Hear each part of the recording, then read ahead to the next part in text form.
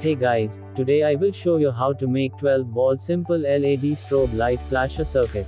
And the main component we will use is 817C optocoupler, which actually triggers the phototransistor using light, while isolating the circuit. And here is pinouts of this optocoupler.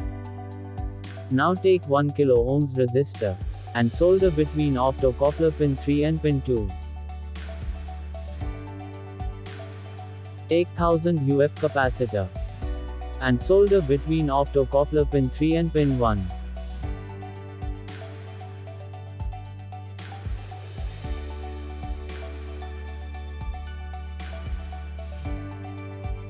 Take 4.7 kilo ohms resistor, and solder on optocoupler pin 1.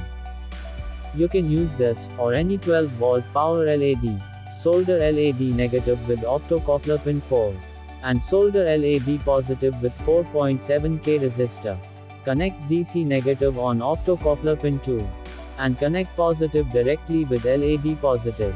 Here is the circuit diagram, download link is in description. Now our circuit is fully complete, and ready to test. Let's connect the 12-volt DC supply.